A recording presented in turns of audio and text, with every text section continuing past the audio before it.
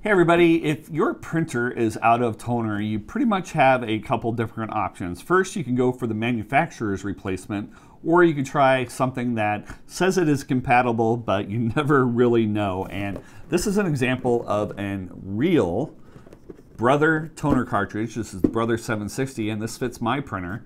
And what I like about these is you know what you are going to get. This is a high yield toner cartridge, and I know that this will fit my Brother printer because this is what my printer recommends. And if I get a generic brand of toner cartridge, I never quite know if it's actually going to last, if it's going to last just as long, etc., etc. But so when you are looking for a replacement toner cartridge, definitely I would recommend choosing the official manufacturer recommended toner cartridge. And in this case, again, I have a Brother printer, so this is the Brother 760, and this is what I would use.